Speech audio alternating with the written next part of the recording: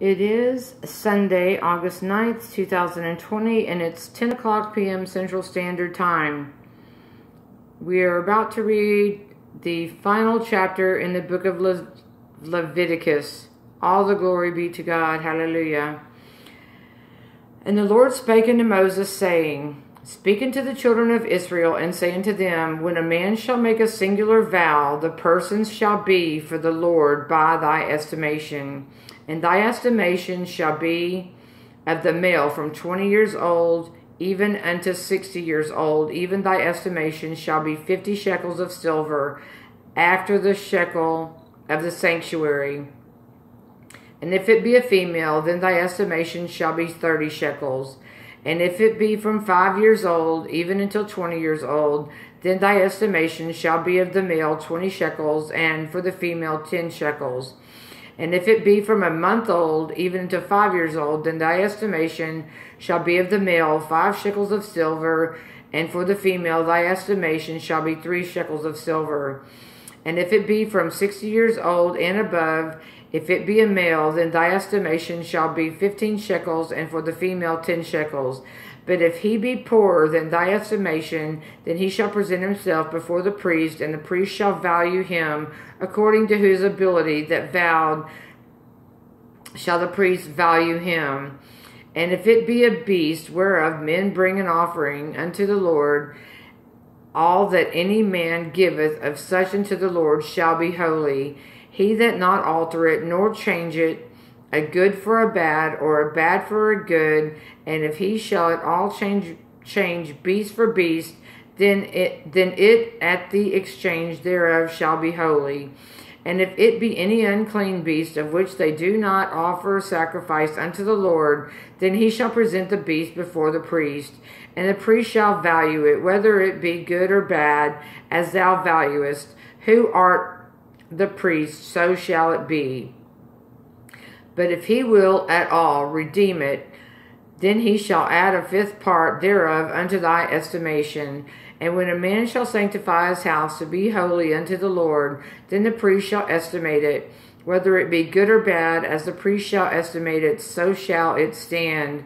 And if that sanctified it, and if he that sanctified it will redeem his house, then he shall add the 5th part of the money of thy estimation unto it, and it shall be his.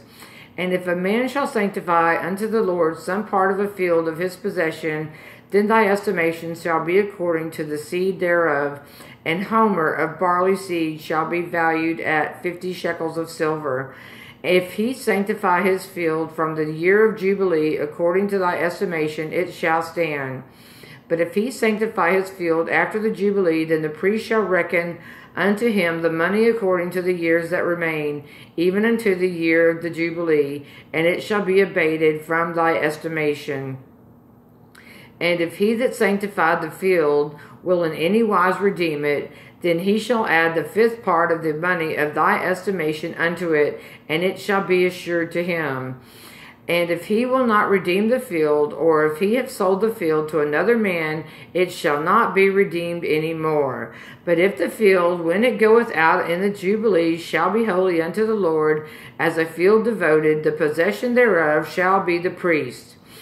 And if a man sanctify unto the Lord a field which he hath bought, which is not of the fields of his possession, then the priest shall reckon unto him the worth of thy estimation, even unto the year of the Jubilee, and he shall give thine estimation in that day as a holy thing unto the Lord. In the year of the Jubilee the field shall return unto him of whom it was bought, even to him to whom the possession of the land did belong. And all thy estimation shall be according to the shekel of the sanctuary. 20 gerahs shall be the shekel. Only the firstling of the beast, which should be the Lord's firstling, no man shall sanctify it, whether it be ox or sheep, it is the Lord's. And if it be of an unclean beast, then he shall redeem it according to thine estimation, and shall add a 5th part of it thereto. Or if it be not redeemed, then it shall be sold according to thy estimation.